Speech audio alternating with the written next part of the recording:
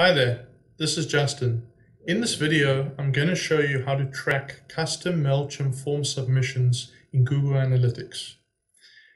Now, if you're using the standard Mailchimp form, you're just taking their HTML form from their site and embedding it into your site, then this article is going to show you exactly what you need to do to track form submissions of that form.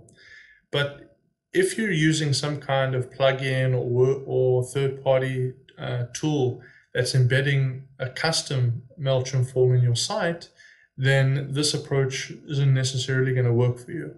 And that's a challenge I actually recently had on my site, Project BI. So as you can see, if I scroll to the bottom of my most recent post, you'll see over here an email submission form. And this is actually a Mailchimp form. But if I jump into my WordPress backend and I scroll to the bottom, you'll notice that this is actually a custom block that I added to my WordPress. This is like an advanced block built into the post builder. And as you can notice over here, I can't get my hands on the HTML code. There's some advanced functionalities. I can add an ID, etc. But this is like a non-standard implementation of a form. And I really like these blocks. So I didn't want to have to switch this out and use the more standard HTML Mailchimp form. So what did I do? So in the end, the way to do this is using Google Tag Manager. And the first step is, once you've implemented the form in your site, is you want to actually inspect the HTML of the form and look for the form tag, right? This is the main tag you want to focus on. And you'll notice over here we have a class, okay? So this is a CSS class. There's no ID in this form, but we can differentiate this form by the CSS class. So that's the actual solution to this challenge, is we're going to leverage this class, the CSS class in the form tag, so that when there's a submission, Google Tag Manager can use that as the trigger, and then we're going to send an event to Google Analytics.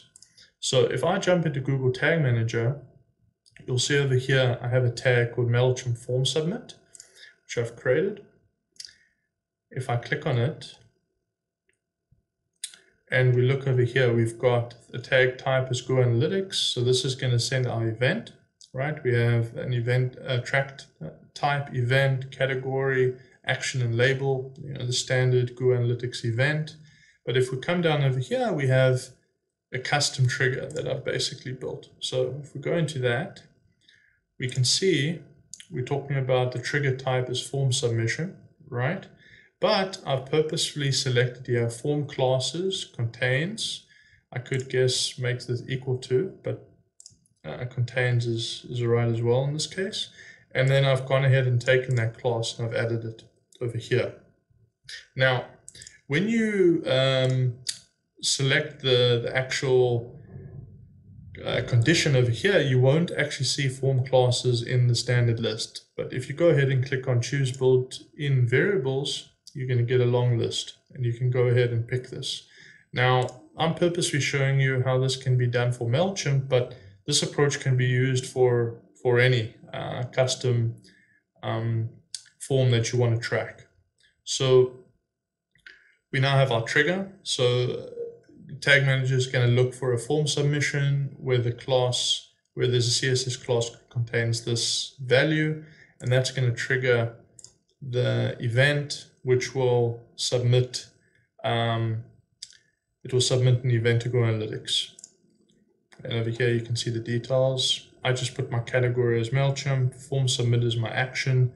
This way, no matter what form I'm using, I'm always going to have the same action. I can kind of group by category or the action, and label as well. In this case, join newsletter. That's the call to action for my for entering your email. And that's it. So if we now go to our site, let's see if this will work. And we're just going to go ahead and add this email and just do a test, subscribe. Okay. If we go into Google Analytics, real time, give it a sec. We hope to see some actions over here. Let me just refresh. Internet's running a bit slow at the moment.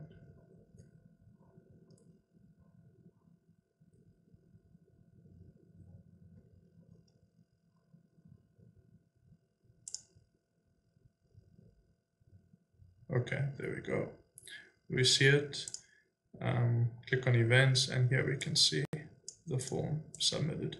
The reason this wasn't showing as regular is because I'm actually logged in, so it's not showing me the it's blocking me from the real-time analytics because I'm logged in as an admin. It's a way to kind of get rid of the noise. But as you can see, we've got our event came through, form submitted with the category. So that's it. I hope you found this useful. If you have any specific questions about this setup around Google Tag Manager and Mailchimp forms in particular, feel free to comment below. Thanks for watching.